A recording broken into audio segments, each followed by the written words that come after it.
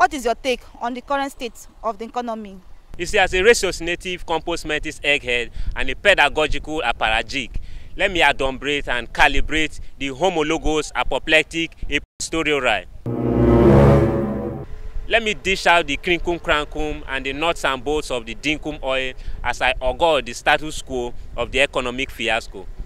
You see, for a month of Sundays, things that we've overlooked for being too modicum bagatelle and tinsy-winsy or itsy-bitsy have turned out to be Pantagruelian and Brobdingnagian. Even the price of Gary has tremendously mushroomed and burgeoned in a ginormous skyrocketing manner. And this has caused an ad infinitum of homongous bugaboo and obstreperous boohoo. Do you understand?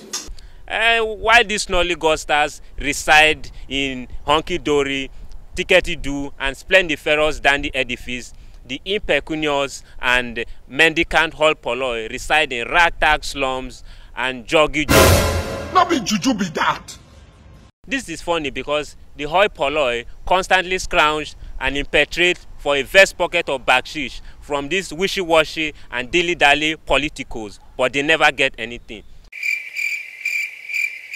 At this point, I think we can all visualize and peruse the teke mene on the wall. You don't know why it's going on. So by and large, the cause of this non-plus quagmire and discombobulated quandary is the anachronistic and the antediluvian modus operandi of the gerontocracy. Thank you.